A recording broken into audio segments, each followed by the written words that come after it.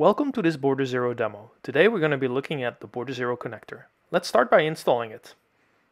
I'll follow the online instructions, type in sudo Border0 connector install, which will install it as a systemd unit and will make sure that the service will be running as a service. Next up, let's see if we can find a new connector in the Border0 portal. From here on out, we can manage everything remotely. And also, we've created a Bastion host. By default, the SSH server is installed, and we can manage and access it using the web client and our SSO credentials. Next up, we'll use this new connector to make an internal web application that's running on a private IP address available through Border0. From the connector menu, I'll create new socket, I'll select HTTP, provide the upstream information, the private IP address, and optionally an SNI header, and now we're good to go. I'll wait for it to refresh, log in with my SSO credentials, and voila, we're now in our internal web app.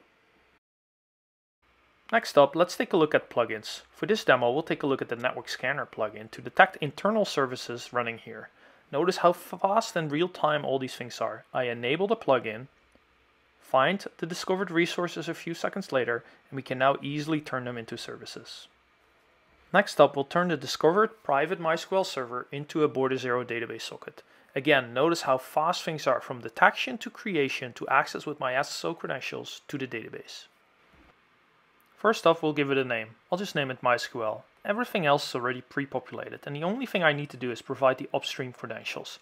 So I'll provide those here, hit submit, and you'll see the form refresh as soon as the socket is live.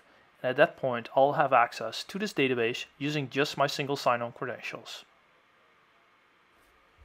To wrap up this demo, today we saw how easy it is to install the Border0 connector, how we immediately got an SSO-enabled SSH Bastion host.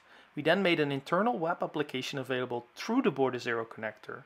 Finally, we enabled one of the discovery plugins that discovered all of the internal network services, and we turned one of these services into a Border0-enabled database socket.